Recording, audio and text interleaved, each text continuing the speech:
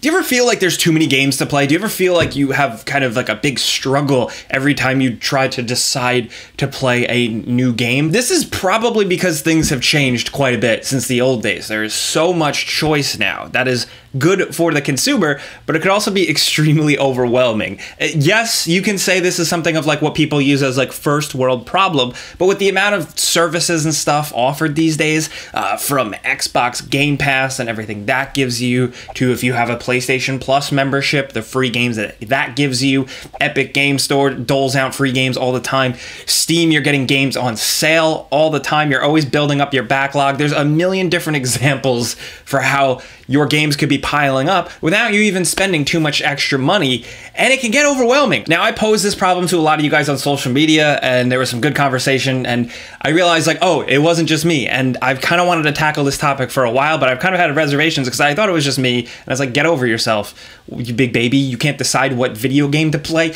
It's also me kind of being fed up with it in the sense that it started with other stuff, like streaming, like Netflix and blah, blah, blah, all those services. If you have one of those, maybe even two of those, I very often have found myself just scrolling going, what do I watch?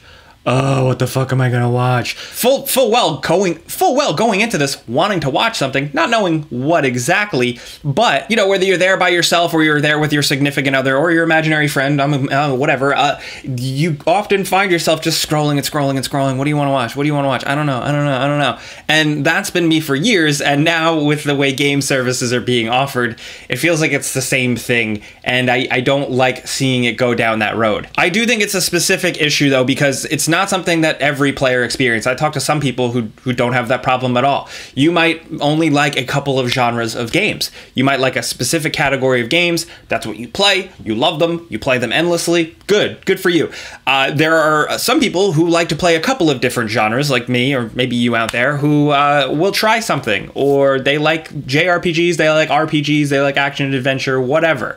I've met a lot of people like that, and with more and more games releasing, thankfully it's a little quiet right now, but with more and more games releasing, there's a lot. I think the thing for me is that there have actually now been more good games releasing than bad games. And I don't mean like you don't like a game and you call it trash. I mean like a game that is like not a mess, maybe not for you or your personal taste, but a game that is good, not broken, interesting to play, that is out there. There's more games like that out there than there isn't. Now, if you only pay attention to AAA games, you're going to say, no, Jake, all games are releasing broken.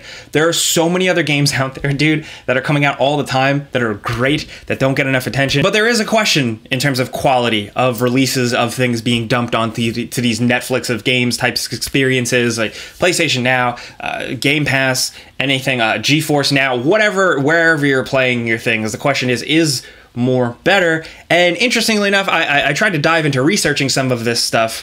I've always called it choice paralysis. That's what it's always felt like, being paralyzed by choice. And by looking into it, it is actually a thing. Usually it's referred to as analysis paralysis. I didn't really know any of this. And like, interestingly enough, there's like not a shit ton of definitive studies or research out there, but there is a couple of things that I've seen that just make me at least go, oh, okay, that's a thing.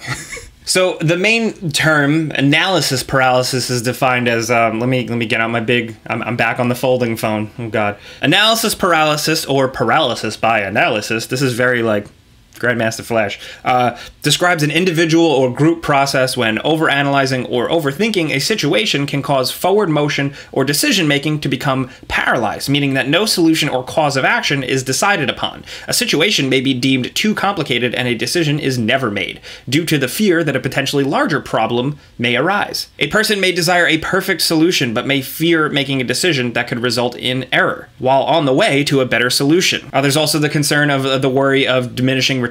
The more that you worry about making a decision, the crappier decision you'll make. So the big thing with this concept actually was a study conducted surrounding jams. Essentially, this jam company put out tables of jam choices, and there were two, and they would rotate their offering. It would either be 6 jars of different varieties of jams or like 24. So I'm reading the paraphrase description from the New York Times. I'll read it in the description below, but essentially whether it was a big offering or a small offering, most people choose to taste test an average of 2 jams, but 60% of customers were drawn to the large assortment while only 40% stopped by the smaller offering. But with that, interestingly, 30% of the people who had sampled from the smaller choices decided to buy something, while only 3% of the people confronted with like 24 jams bought one. So it kind of encourages the hypothesis that presence of choice might be appealing as a theory,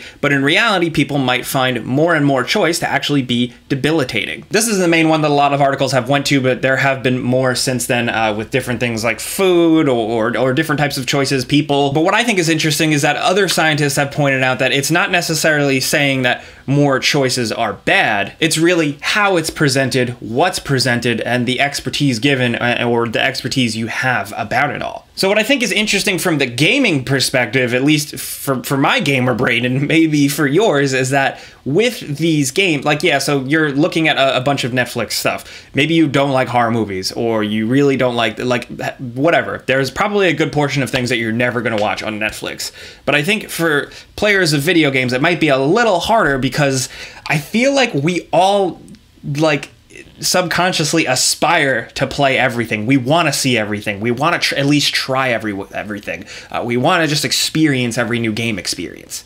And I think the problem is that these offerings, whether it's you having a massive backlog on Steam or whatever, the intention isn't for you to play all of it. But for big enthusiasts like us, like, how can we not want to or aspire to? I feel like it's like in the nature of gaming, like it's in our nature, or like when you were younger and you could only get your hands on like one game and you played that game obsessively for 6 months, maybe even a year, until you were able to get another one and you knew the ins and outs of that game and you were so excited about the next game and it was either going to be the best thing ever or it was going to be terrible, and you learned to live with it and you still play the hell out of it. And the problem is, I think whether you like it or not, maybe if you're an old school gamer or not, it's going to get worse. There's going to be more games on offer, more decisions. I think the concern a lot of people brought up with me in the Twitter conversation was quality, in terms of like, hey, what if they're just dumping a bunch of shitty games onto these streaming services? I think so far it's been pretty good. Like I said earlier, I think statistically there are more games out there that are mechanically and production-wise good than not. It just might not be something that you're into, but over time, they're going to keep adding things, and I know they take some away, but they're going to keep adding things to these services that there's going to be more for you. And then there's the whole other debate or question, like with these services, like, are you going to be able to get through an entire game before they change it? Like say The Witcher 3 on Game Pass, you're slowly chewing through it hour by hour for hundreds of hours, and then it's taken off the server. Like there's those questions too. But I think in terms of like the future and this increasing, 2 takeaways, maybe. Number one, from what I've read and from what I've seen and suggesting, not really with games, but with other choices, the idea, the theory to limiting yourself to 2 or 3 choices and being hardline about that. You see something, you say, okay, maybe that. You see another thing as you're scrolling, you say, okay, maybe that. And you see 3 or 2 of those and you say, okay, I am deciding between these 2 or 3.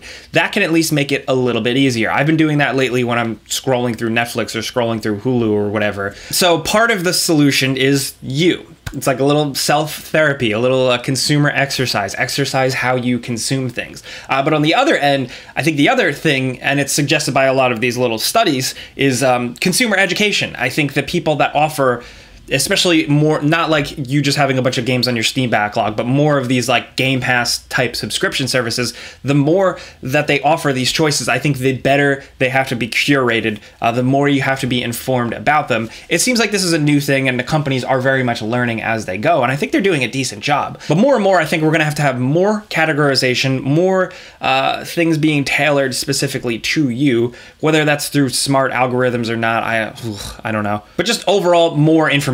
Because I mean, you have the good idiots like us. You have YouTubers, like you can look up and hear about a game, and that's good. You can be informed, but like when you're actually just staring at a marketplace, it's different. There's reviews, there's stuff, but how it's presented to you, I think they could rethink. I almost think we might get to a point where there's a demand for the opposite. I'm going like far in the future now, because people could do this now on their own, but like down the line, people might actually look for services that offer more smaller, curated choices of games. You know, does that make sense? Kind of like, I don't know, like maybe like other vices or something, like say a cigar lounge, where it's like, yeah, you can walk into this big store where they sell a bunch of cigars, or you can go in the back where the rich people hang out and there's only like 20 cigars to choose from, but they're all really good. Like something like that. I could see a game service or a mailing list, or even like a content creator just outlining and recommending games.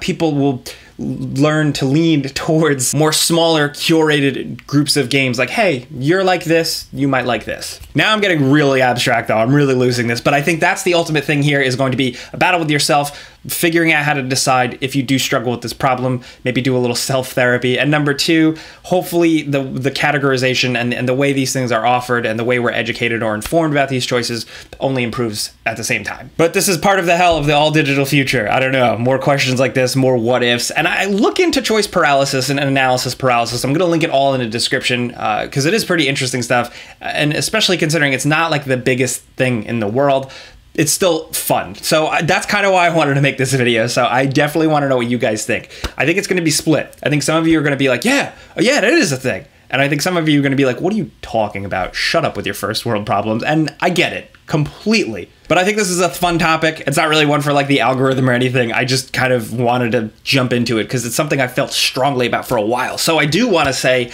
I've been saying this a lot, but if you like what I'm trying to do here, I'm just talking about things I love. Click the like button. That's the only thing you got to do to help me out, and I would really appreciate that. But if you are new, also, if you subscribe and hit the notification bell, I don't spam you. I put out a video once or twice a week. So thank you for watching. I'm going to get back to work. Good luck playing whatever you're playing right now. I'm Jake Baldino. Thanks for watching. Subscribe because video games.